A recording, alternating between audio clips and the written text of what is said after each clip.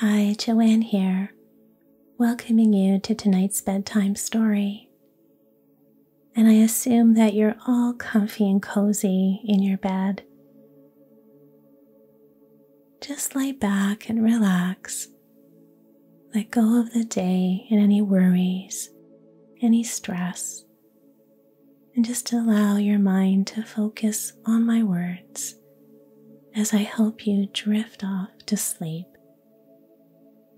When you're ready, we will begin.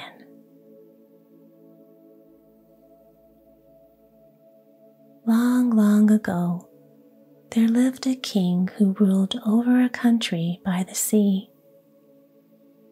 When he had been married about a year, some of his subjects, inhabiting a distant group of islands, revolted against his laws, and it became needful for him to leave his wife and go in person to settle their disputes. The queen feared that some ill would come of it and implored him to stay at home. But he told her that nobody could do his work for him, and the next morning the sails were spread and the king started on his voyage. The vessel had not gone very far when she ran upon a rock and stuck so fast in a cleft that the strength of the whole crew could not get her off again. To make matters worse, the wind was rising too, and it was quite plain that in a few hours the ship would be dashed to pieces and everybody would be drowned, when suddenly the form of a mermaid was seen dancing on the waves, which threatened every moment to overwhelm them. "There is only one way to free yourselves," she said to the king, bobbing up and down in the water as she spoke, "and that is to give me your solemn word that you will deliver to me the first child that is born to you." The king hesitated at this proposal. He hoped that someday he might have children in his home, and the thought that he must yield up the heir to his crown was very bitter to him. But just then, a huge wave broke on the ship's side, and his men fell on their knees and entreated him to save them. So he promised, and this time a wave lifted the vessel clean off the rocks, and she was in the open sea once more. The affairs of the islands took longer to settle than the king had expected, and some months passed away before he returned to his palace. In his absence, a son had been born to him, and so great was his joy that he quite forgot the mermaid and the price he had paid for the safety of his ship. But as years went on, and the baby grew into a fine big boy, the remembrance of it came back, and one day he told the queen the whole story. From that moment, the happiness of both their lives was ruined. Every night they went to bed, wondering if they should find his room empty in the morning, and every day they kept him by their sides, expecting him to be snatched away before their very eyes. At last, the king felt that this state of things could not continue, and he said to his wife, "After all, the most foolish thing in the world one can do is to keep the boy here in exactly the place in which the mermaid will seek him. Let us give him food and send him on his travels, and perhaps, if the mermaid ever comes to seek him, she may be content with some other child. and the queen agreed that his plan seemed the wisest. So the boy was called, and his father told him the story of the voyage as he had told his mother before him. The prince listened eagerly and was delighted to think that he was to go away all by himself to see the world, and was not in the least frightened, for though he was now 16, he had scarcely been allowed to walk alone beyond the palace gardens. He began busily to make his preparations and took off his smart velvet coat, putting on instead one of green cloth. While he refused a beautiful bag which the queen offered him to hold his food, and slung a leather knapsack over his shoulders instead, just as he had seen other travelers do. Then he bade farewell to his parents and went on his way. All through the day he walked, watching with interest the strange birds and animals that darted across his path in the forest or peeped at him from behind a bush. But as evening drew on, he became tired and looked about as he walked for some place where he could sleep. At length, he reached a soft, mossy bank under a tree and was just about to stretch himself out on it when a fearful roar made him start and tremble all over. In another moment, something passed swiftly through the air, and a lion stood before him. "What are you doing here?" asked the lion, his eyes glaring fiercely at the boy. "I am fleeing from the mermaid," the prince answered in a quaking voice. "Give me some food then," said the lion. "It is past my supper time, and I am very hungry." The boy was so thankful that the lion did not want to eat him that he gladly picked up his knapsack, which lay on the ground, and held out some bread and a flask of wine. "I feel better now," said the lion when he had done. "So now I shall go to sleep on this nice soft moss, and if you like, you can lie down beside me." So the boy and the lion slept soundly side by side till the sun rose. "I must be off now," remarked the lion, waking the boy as he spoke. "But cut off the tip of my ear and keep it carefully, and if you are in any danger, just wish yourself a lion, and you will become one on the spot. One good turn deserves another, you know." The prince thanked him for his kindness and did as he bid, and then the two bade each other farewell. "I wonder how it feels to be a lion," thought the boy, after he had gone a little way, and he took out the tip of the ear from the breast of his jacket and wished with all his might. In an instant, his head had swollen to several times its usual size, and his neck seemed very hot and heavy, and somehow his hands became paws, and his skin grew hairy and yellow. But what pleased him most was his long tail with a tuft at the end, which he lashed and switched proudly.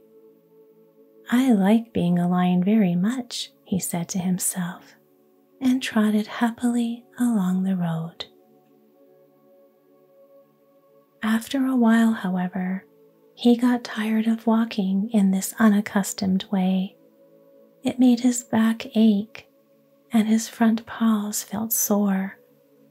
So he wished himself a boy again, and in the twinkling of an eye, his tail disappeared, and his head shrank, and the long, thick mane became short and curly.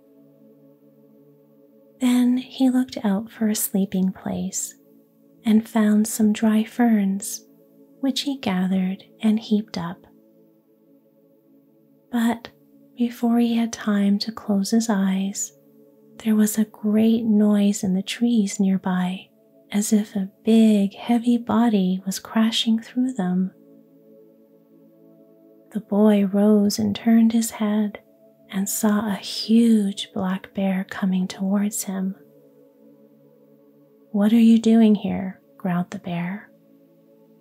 "I am running away from the mermaid," answered the boy.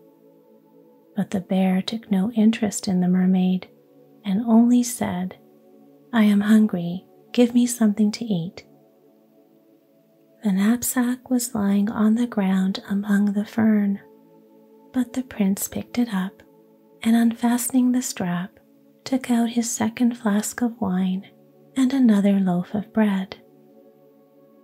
"We will have supper together," he remarked politely, but the bear, who had never been taught manners, made no reply and ate as fast as he could.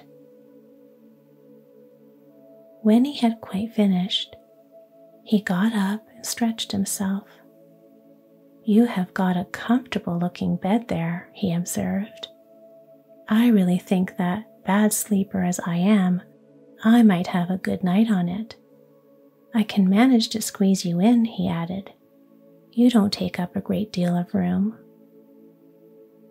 The boy was rather indignant at the bear's cool way of talking, but as he was too tired to gather more fern, they lay down side by side and never stirred till sunrise next morning. "I must go now," said the bear, pulling the sleepy prince onto his feet. "But first you shall cut off the tip of my ear, and when you are in any danger, just wish yourself a bear and you will become one. One good turn deserves another, you know." And the boy did as he was bid, and he and the bear bade each other farewell. "I wonder how it feels to be a bear," thought he to himself when he had walked a little way. And he took out the tip from the breast of his coat and wished hard that he might become a bear. The next moment, his body stretched out and thick black fur covered him all over. As before, his hands were changed into paws, but when he tried to switch his tail, he found to his disgust that it would not go any distance. "Why, it is hardly worth calling a tail," said he. For the rest of the day, he remained a bear and continued his journey. But as evening came on, the bear skin, which had been so useful when plunging through brambles in the forest, felt rather heavy, and he wished himself a boy again. He was much too exhausted to take the trouble of cutting any fern or seeking for moss, but just threw himself down under a tree, when exactly above his head he heard a great buzzing as a bumblebee alighted on a honeysuckle branch. "What are you doing here?" asked the bee in a cross voice. "At your age, you ought to be safe at home." "I am running from the mermaid," replied the boy. But the bee, like the lion and the bear, was one of those people who never listened to the answers to their questions and only said, "I am hungry. Give me something to eat." The boy took his last loaf and flask out of his knapsack and laid them on the ground, and they had supper together. "Well, now I am going to sleep," observed the bee when the last crumb was gone. "But as you are not very big, I can make room for you beside me." And he curled up his wings and tucked in his legs, and he and the prince both slept soundly till morning. Then the bee got up and carefully brushed every scrap of dust off his velvet coat and buzzed loudly in the boy's ear to waken him. "Take a single hair from one of my wings," said he, "and if you are ever in danger, just wish yourself a bee and you will become one. One good turn deserves another, so farewell and thank you for your supper." And the bee departed after the boy had pulled out the hair and wrapped it carefully in a leaf. It must feel quite different to be a bee from what it does to be a lion or a bear, thought the boy to himself when he had walked for an hour or so. I dare say I should get on a great deal faster. So he pulled out his hair and wished himself a bee. In a moment, the strangest thing happened to him. All his limbs seemed to draw together, and his body to become very short and round. His head grew quite tiny, and instead of his white skin, he was covered with the richest, softest velvet. Better than all, he had 2 lovely gauze wings, which carried him the whole day without getting tired.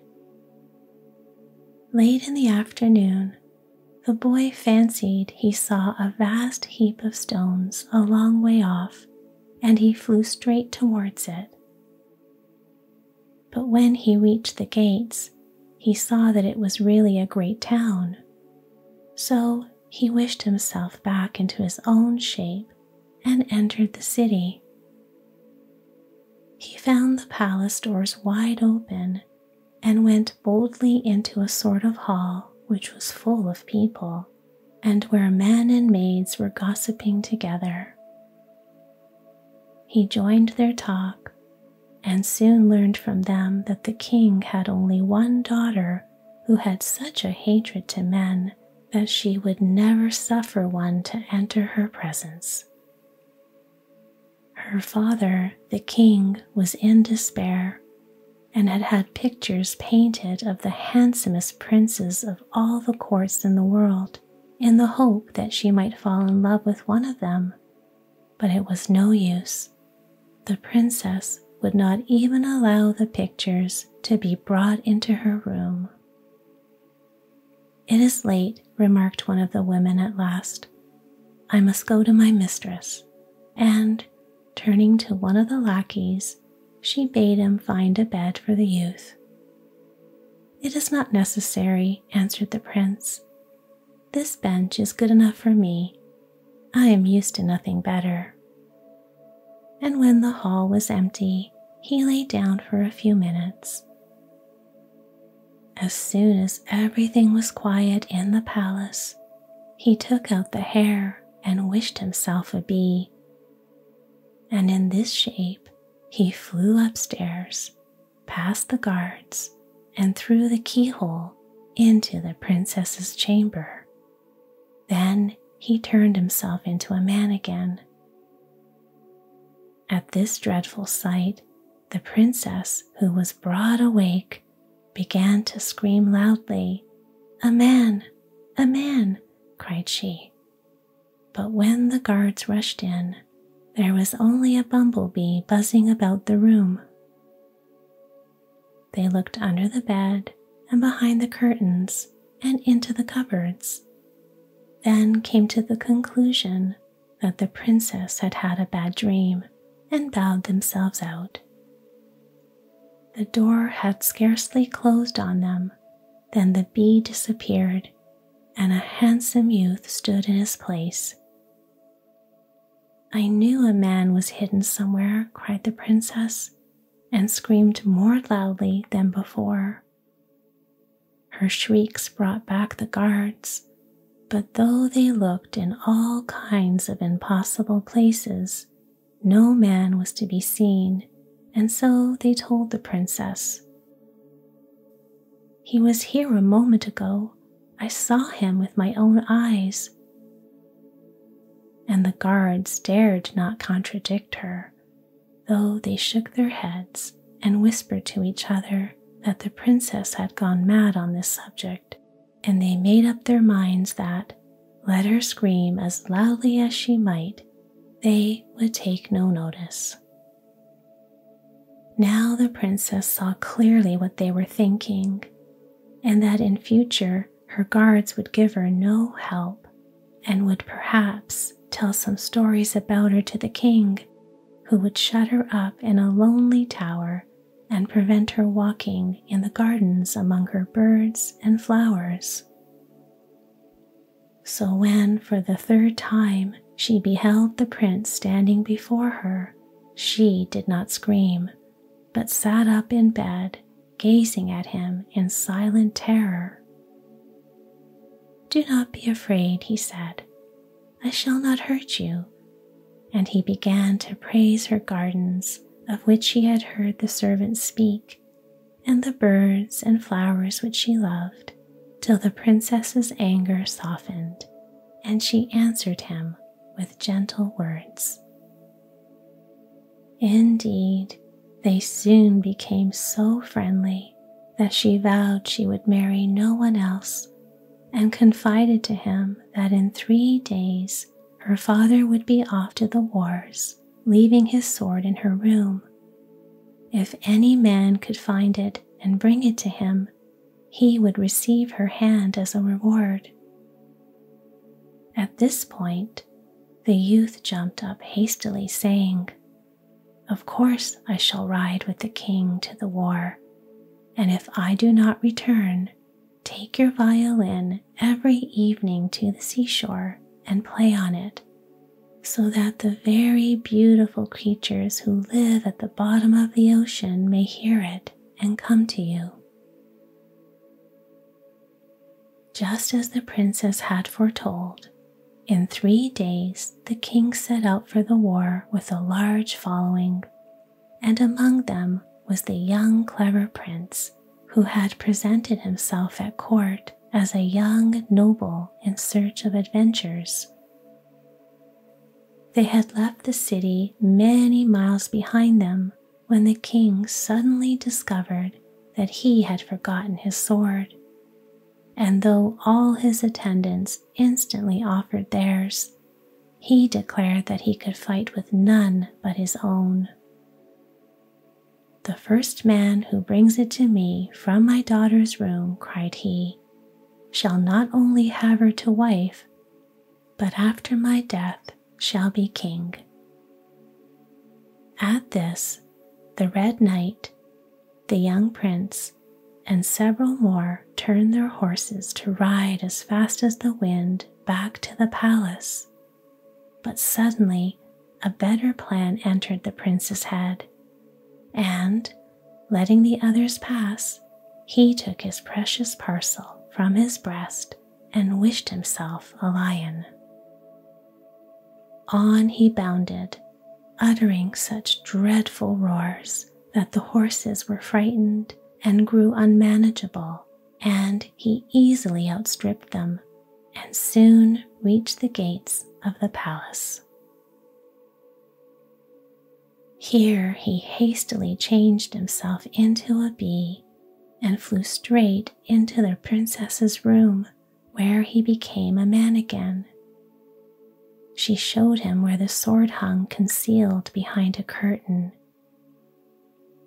He took it down, saying as he did so, "Be sure not to forget what you have promised to do."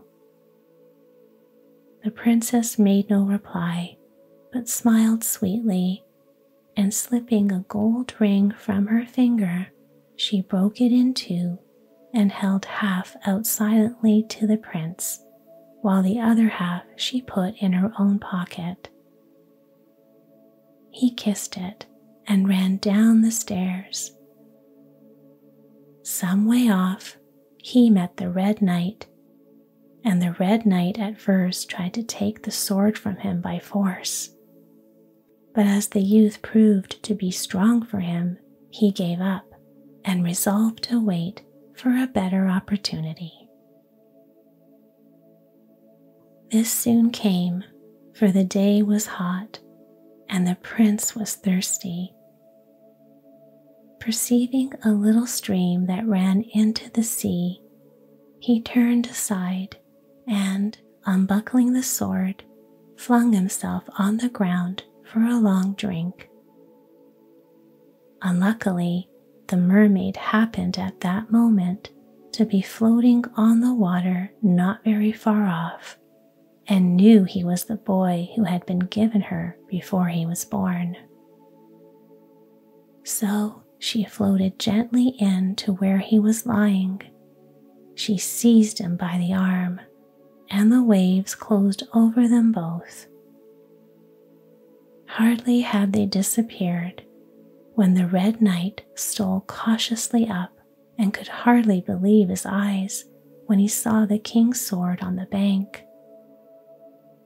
He wondered what had become of the youth, who an hour before had guarded his treasure so fiercely, but, after all, that was no affair of his.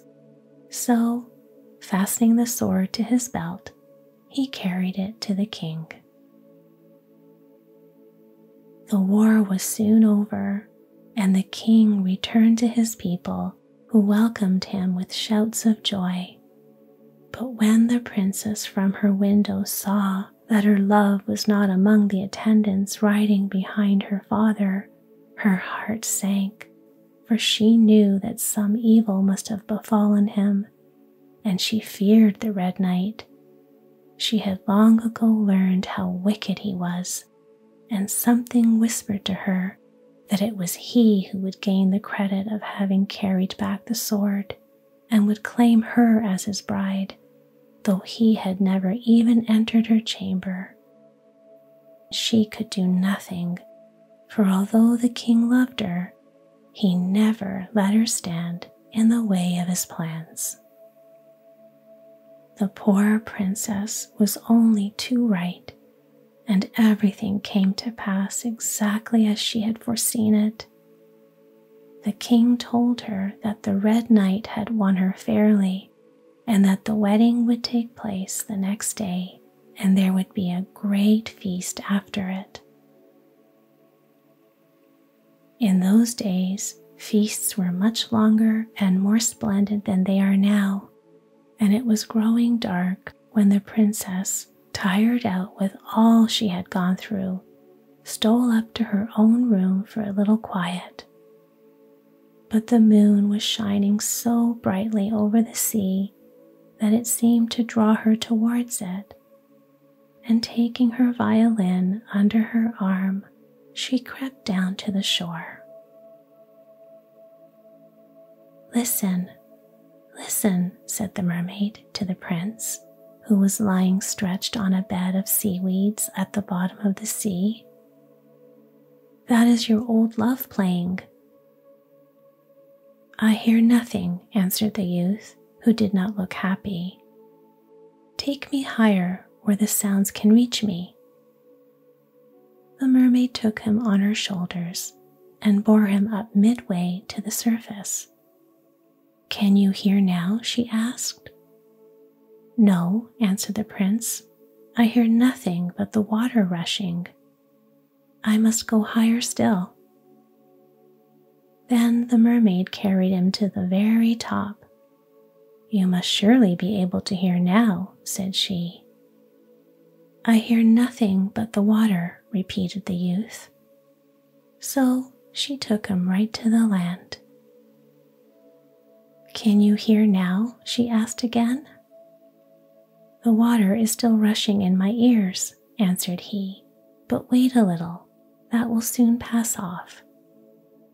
As he spoke, he put his hand into his breast and, seizing the hair, wished himself a bee and flew straight into the pocket of the princess. The mermaid looked in vain for him and waited all night upon the sea, but he never came back, and never more did he gladden her eyes. The princess felt that something strange was about her, though she knew not what, and returned quickly to the palace, where the young man at once resumed his own shape. Oh, what joy filled her heart at the sight of him! But there was no time to be lost, and she led him right into the hall where the king and his nobles were still sitting at the feast. "Here is a man who boasts that he can do wonderful tricks," said she, "better even than the Red Knight. That cannot be true, of course, but it might be well to give this impostor a lesson. He pretends, for instance, that he can turn himself into a lion, but that I do not believe. I know that you've studied the art of magic," she went on, turning to the Red Knight. "So suppose you just show him how it's done and bring shame upon him." The Red Knight had never opened a book of magic in his life, but he was accustomed to think that he could do everything better than other people without any teaching at all. So he turned and twisted himself about, and bellowed and made faces, but he did not become a lion for all that. "Well, perhaps it's very difficult to change into a lion. Make yourself a bear," said the princess. But the Red Knight found it no easier to become a bear than a lion. "Try a bee," suggested she. "I have always read that anyone who can do magic at all can do that." And the old knight buzzed and hummed, but he remained a man and not a bee. "Now it is your turn," said the princess to the youth. "Let us see if you can change yourself into a lion." And in a moment, such a fierce creature stood before them that all the guests rushed out of the hall, treading each other underfoot in their fright. The lion sprang at the Red Knight and would have torn him in pieces had not the princess held him back and bidden him to change himself into a man again. And in a second, a man took the place of the lion. "Now become a bear," said she, and a bear advanced panting and stretching out his arms to the Red Knight, who shrank behind the princess. By this time, some of the guests had regained their courage and returned as far as the door, thinking that if it was safe for the princess, perhaps it was safe for them. The king, who was braver than they and felt it needful to set them a good example, had never left his seat, and when at a new command of the princess, the bear once more turned into a man. He was silent from astonishment, and a suspicion of the truth began to dawn on him. "Was it he who fetched the sword?" asked the king. "Yes, it was," answered the princess, and then she told him the whole story, and how she had broken her gold ring and given him half of it. And the prince took out his half of the ring, and the princess took out hers, and they fitted perfectly. Next day, the deceitful Red Knight was stripped from his knighthood and was demoted back to serf, as he richly deserved, and the kingdom celebrated a new marriage feast for the young prince and princess, who then lived happily ever after. Long, long ago, there lived a king who ruled over a country by the sea. When he had been married about a year, some of his subjects, inhabiting a distant group of islands, revolted against his laws, and it became needful for him to leave his wife and go in person to settle their disputes. the queen feared that some ill would come of it and implored him to stay at home.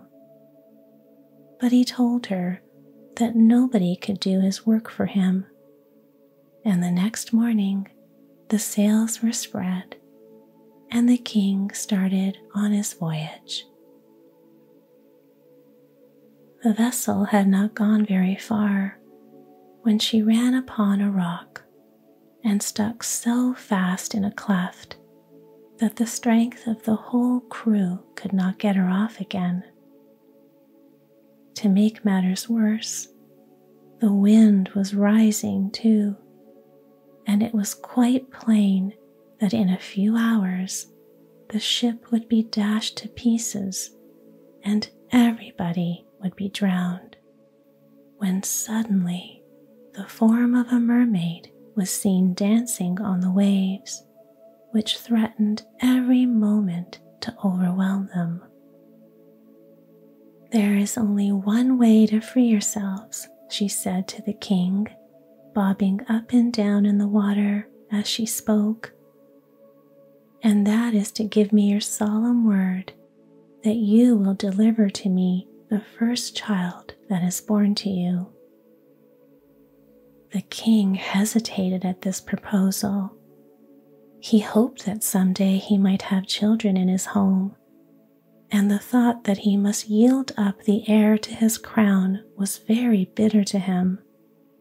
But just then, a huge wave broke on the ship's side, and his men fell on their knees and entreated him to save them. So he promised, and this time a wave lifted the vessel clean off the rocks, and she was in the open sea once more.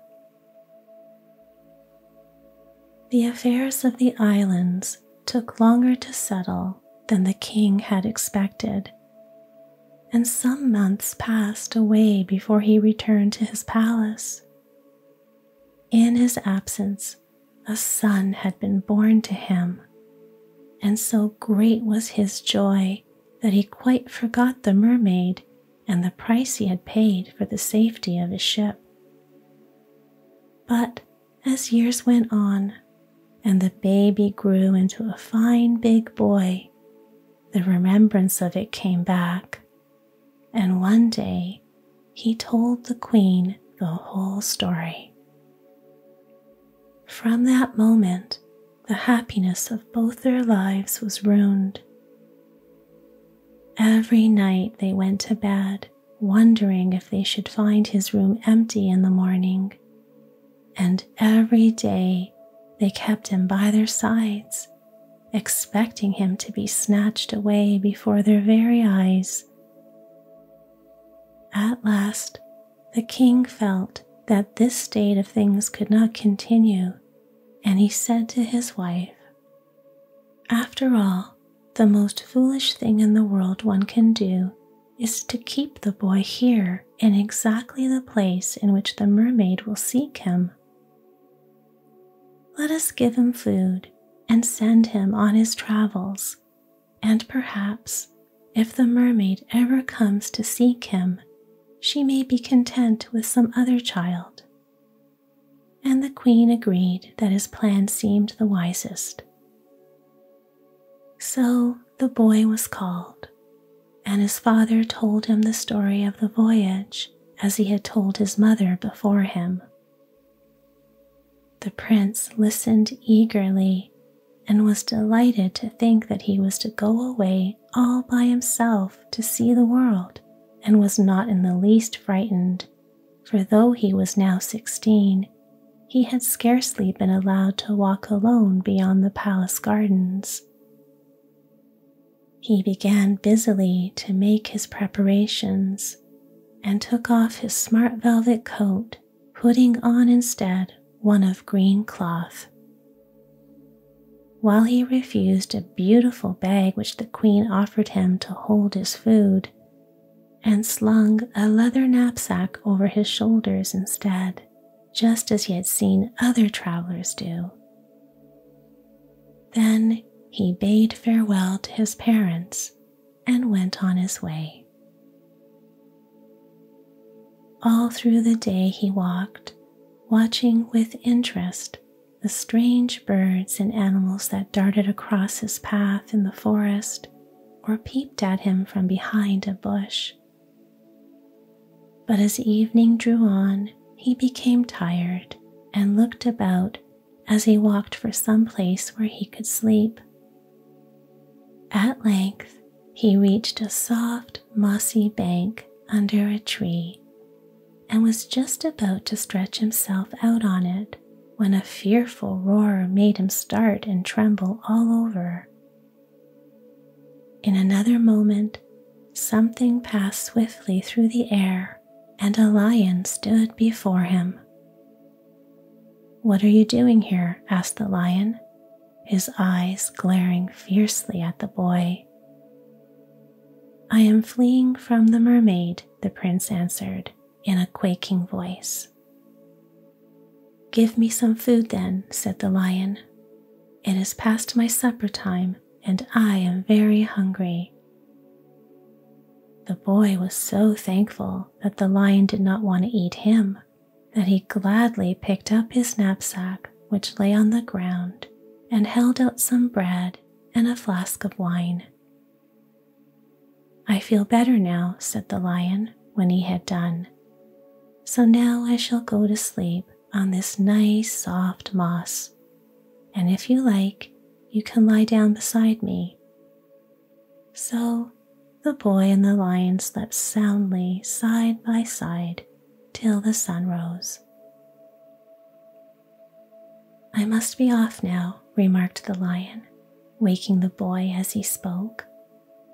"But cut off the tip of my ear and keep it carefully, and if you are in any danger, just wish yourself a lion and you will become one on the spot. One good turn deserves another, you know." The prince thanked him for his kindness and did as he bid, and then the two bade each other farewell.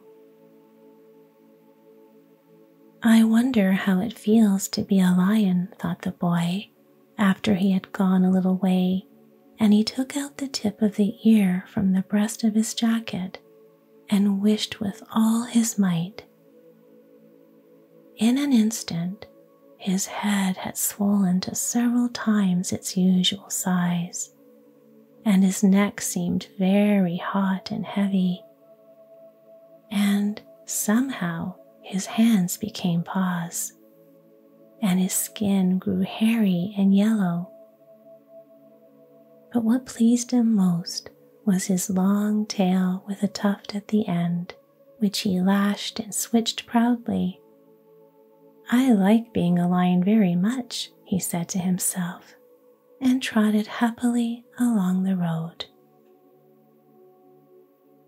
After a while, however, he got tired of walking in this unaccustomed way. It made his back ache, and his front paws felt sore. So he wished himself a boy again, and in the twinkling of an eye, his tail disappeared, and his head shrank, and the long, thick mane became short and curly. Then he looked out for a sleeping place and found some dry ferns, which he gathered and heaped up. But before he had time to close his eyes, there was a great noise in the trees nearby, as if a big, heavy body was crashing through them. The boy rose and turned his head and saw a huge black bear coming towards him. "What are you doing here?" growled the bear. "I am running away from the mermaid," answered the boy. But the bear took no interest in the mermaid and only said, "I am hungry. Give me something to eat." The knapsack was lying on the ground among the fern, but the prince picked it up and, unfastening the strap, took out his second flask of wine and another loaf of bread. "We will have supper together," he remarked politely. But the bear, who had never been taught manners, made no reply and ate as fast as he could. When he had quite finished, he got up and stretched himself. "You have got a comfortable-looking bed there," he observed. "I really think that, bad sleeper as I am, I might have a good night on it. I can manage to squeeze you in," he added. "You don't take up a great deal of room." The boy was rather indignant at the bear's cool way of talking, but as he was too tired to gather more fern, they lay down side by side and never stirred till sunrise next morning. "I must go now," said the bear, pulling the sleepy prince onto his feet. "But first you shall cut off the tip of my ear, and when you are in any danger, just wish yourself a bear, and you will become one. One good turn deserves another, you know." And the boy did as he was bid, and he and the bear bade each other farewell. "I wonder how it feels to be a bear," thought he to himself when he had walked a little way. And he took out the tip from the breast of his coat and wished hard that he might become a bear. The next moment, his body stretched out and thick black fur covered him all over. As before, his hands were changed into paws, but when he tried to switch his tail, he found to his disgust that it would not go any distance. "Why, it is hardly worth calling a tail," said he. For the rest of the day, he remained a bear and continued his journey. But as evening came on, the bear skin, which had been so useful when plunging through brambles in the forest, felt rather heavy, and he wished himself a boy again. He was much too exhausted to take the trouble of cutting any fern or seeking for moss, but just threw himself down under a tree, when exactly above his head he heard a great buzzing as a bumblebee alighted on a honeysuckle branch. "What are you doing here?" asked the bee in a cross voice. "At your age, you ought to be safe at home." "I am running from the mermaid," replied the boy.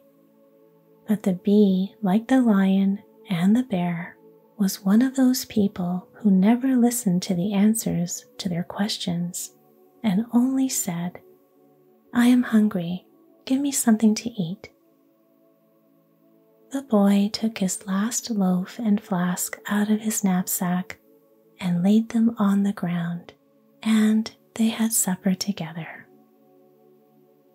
"Well, now I'm going to sleep," observed the bee when the last crumb was gone. "But as you are not very big, I can make room for you beside me." And he curled up his wings and tucked in his legs, and he and the prince both slept soundly till morning. Then the bee got up and carefully brushed every scrap of dust off his velvet coat and buzzed loudly in the boy's ear to waken him.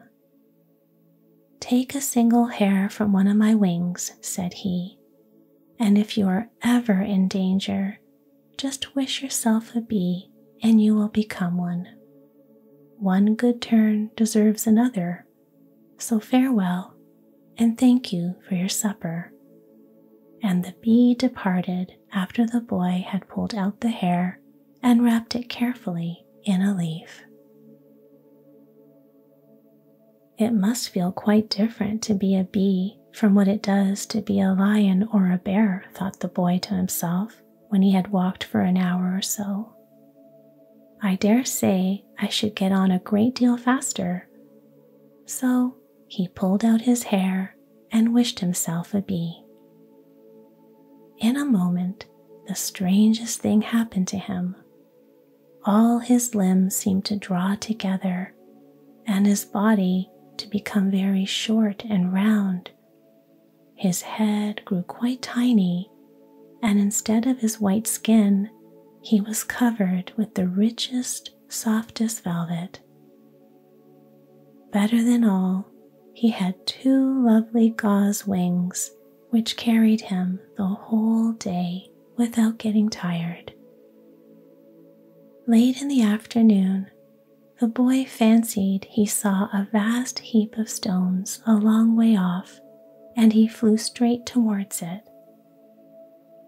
But when he reached the gates, he saw that it was really a great town. So he wished himself back into his own shape and entered the city. He found the palace doors wide open and went boldly into a sort of hall which was full of people, and where men and maids were gossiping together. He joined their talk and soon learned from them that the king had only one daughter who had such a hatred to men that she would never suffer one to enter her presence. Her father, the king, was in despair and had had pictures painted of the handsomest princes of all the courts in the world in the hope that she might fall in love with one of them. But it was no use. The princess would not even allow the pictures to be brought into her room. "It is late," remarked one of the women at last. "I must go to my mistress." And, turning to one of the lackeys, she bade him find a bed for the youth. "It is not necessary," answered the prince. "This bench is good enough for me. I am used to nothing better." And when the hall was empty, he lay down for a few minutes. As soon as everything was quiet in the palace, he took out the hair and wished himself a bee. And in this shape, he flew upstairs, past the guards, and through the keyhole into the princess's chamber. Then he turned himself into a man again. At this dreadful sight, the princess, who was broad awake, began to scream loudly. "A man! A man!" cried she. But when the guards rushed in, there was only a bumblebee buzzing about the room. They looked under the bed and behind the curtains and into the cupboards, then came to the conclusion that the princess had had a bad dream and bowed themselves out. The door had scarcely closed on them than the bee disappeared, and a handsome youth stood in his place. "I knew a man was hidden somewhere," cried the princess, and screamed more loudly than before. Her shrieks brought back the guards, but though they looked in all kinds of impossible places, no man was to be seen, and so they told the princess. "He was here a moment ago. I saw him with my own eyes." And the guards dared not contradict her, though they shook their heads and whispered to each other that the princess had gone mad on this subject, and they made up their minds that, let her scream as loudly as she might, they would take no notice. Now the princess saw clearly what they were thinking, and that in future her guards would give her no help, and would perhaps tell some stories about her to the king, who would shut her up in a lonely tower and prevent her walking in the gardens among her birds and flowers. So when for the 3rd time she beheld the prince standing before her, she did not scream, but sat up in bed, gazing at him in silent terror. "Do not be afraid," he said. "I shall not hurt you." And he began to praise her gardens of which she had heard the servants speak, and the birds and flowers which she loved, till the princess's anger softened, and she answered him with gentle words. Indeed, they soon became so friendly that she vowed she would marry no one else, and confided to him that in 3 days her father would be off to the wars, leaving his sword in her room. If any man could find it and bring it to him, he would receive her hand as a reward. At this point, the youth jumped up hastily, saying, "Of course I shall ride with the king to the war, and if I do not return, take your violin every evening to the seashore and play on it, so that the very beautiful creatures who live at the bottom of the ocean may hear it and come to you." Just as the princess had foretold, in 3 days the king set out for the war with a large following, and among them was the young clever prince who had presented himself at court as a young noble in search of adventures. They had left the city many miles behind them when the king suddenly discovered that he had forgotten his sword, and though all his attendants instantly offered theirs, he declared that he could fight with none but his own. "The first man who brings it to me from my daughter's room," cried he, "shall not only have her to wife, but after my death shall be king." At this, the Red Knight, the young prince, and several more turned their horses to ride as fast as the wind back to the palace. But suddenly a better plan entered the prince's head, and, letting the others pass, he took his precious parcel from his breast and wished himself a lion. On he bounded, uttering such dreadful roars that the horses were frightened and grew unmanageable, and he easily outstripped them and soon reached the gates of the palace. Here he hastily changed himself into a bee and flew straight into the princess's room, where he became a man again. She showed him where the sword hung concealed behind a curtain. He took it down, saying as he did so, "Be sure not to forget what you have promised to do." The princess made no reply, but smiled sweetly, and slipping a gold ring from her finger, she broke it in two and held half out silently to the prince, while the other half she put in her own pocket. He kissed it and ran down the stairs. Some way off, he met the Red Knight, and the Red Knight at first tried to take the sword from him by force. But as the youth proved to be strong for him, he gave up and resolved to wait for a better opportunity. This soon came, for the day was hot, and the prince was thirsty. Perceiving a little stream that ran into the sea, he turned aside and, unbuckling the sword, flung himself on the ground for a long drink. Unluckily, the mermaid happened at that moment to be floating on the water not very far off, and knew he was the boy who had been given her before he was born. So she floated gently in to where he was lying. She seized him by the arm, and the waves closed over them both. Hardly had they disappeared when the Red Knight stole cautiously up and could hardly believe his eyes when he saw the king's sword on the bank. He wondered what had become of the youth, who an hour before had guarded his treasure so fiercely.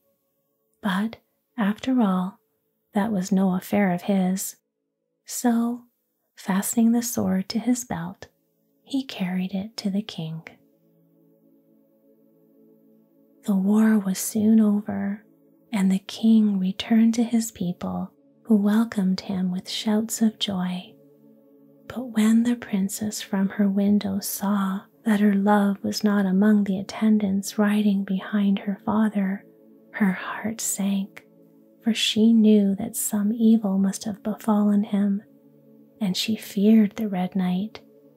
She had long ago learned how wicked he was, and something whispered to her that it was he who would gain the credit of having carried back the sword and would claim her as his bride, though he had never even entered her chamber. She could do nothing, for although the king loved her, he never let her stand in the way of his plans. The poor princess was only too right, and everything came to pass exactly as she had foreseen it. The king told her that the Red Knight had won her fairly, and that the wedding would take place the next day, and there would be a great feast after it. In those days, feasts were much longer and more splendid than they are now, and it was growing dark when the princess, tired out with all she had gone through, stole up to her own room for a little quiet. But the moon was shining so brightly over the sea that it seemed to draw her towards it, and taking her violin under her arm, she crept down to the shore. "Listen, listen," said the mermaid to the prince, who was lying stretched on a bed of seaweeds at the bottom of the sea. "That is your old love playing." "I hear nothing," answered the youth, who did not look happy.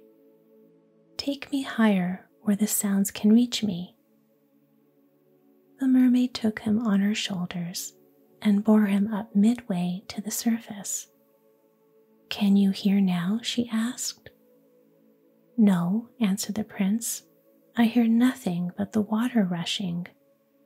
I must go higher still." Then the mermaid carried him to the very top. "You must surely be able to hear now," said she. "I hear nothing but the water," repeated the youth. So she took him right to the land. "Can you hear now?" she asked again. "The water is still rushing in my ears," answered he, "but wait a little, that will soon pass off." As he spoke, he put his hand into his breast and, seizing the hair, wished himself a bee and flew straight into the pocket of the princess. The mermaid looked in vain for him and waited all night upon the sea, but he never came back, and never more did he gladden her eyes. The princess felt that something strange was about her, though she knew not what, and returned quickly to the palace, where the young man at once resumed his own shape. Oh, what joy filled her heart at the sight of him! But there was no time to be lost, and she led him right into the hall where the king and his nobles were still sitting at the feast. "Here is a man who boasts that he can do wonderful tricks," said she, "better even than the Red Knight. That cannot be true, of course, but it might be well to give this impostor a lesson. He pretends, for instance, that he can turn himself into a lion, but that I do not believe. I know that you've studied the art of magic," she went on, turning to the Red Knight. "So suppose you just show him how it's done and bring shame upon him." The Red Knight had never opened a book of magic in his life, but he was accustomed to think that he could do everything better than other people without any teaching at all. So he turned and twisted himself about, and bellowed and made faces, but he did not become a lion for all that.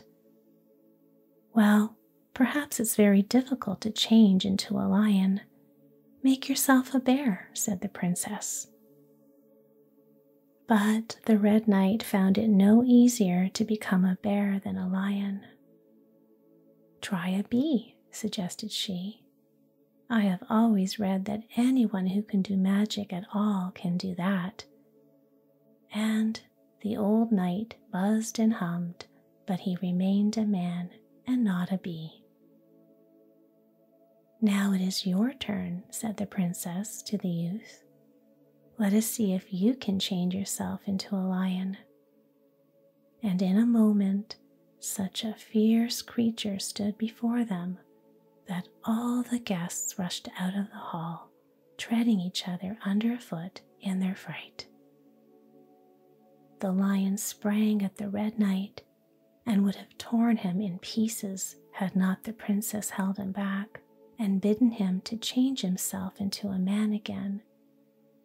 And in a second, a man took the place of the lion.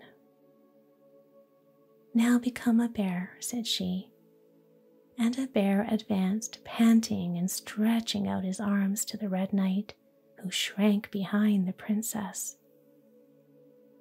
By this time, some of the guests had regained their courage and returned as far as the door, thinking that if it was safe for the princess, perhaps it was safe for them. The king, who was braver than they and felt it needful to set them a good example, had never left his seat, and when at a new command of the princess, the bear once more turned into a man. He was silent from astonishment, and a suspicion of the truth began to dawn on him. Was it he who fetched the sword? Asked the king. Yes, it was, answered the princess, and then she told him the whole story, and how she had broken her gold ring and given him half of it. And the prince took out his half of the ring, and the princess took out hers, and they fitted perfectly. Next day, the deceitful Red Knight was stripped from his knighthood and was demoted back to serf, as he richly deserved, and the kingdom celebrated a new marriage feast for the young prince and princess, who then lived happily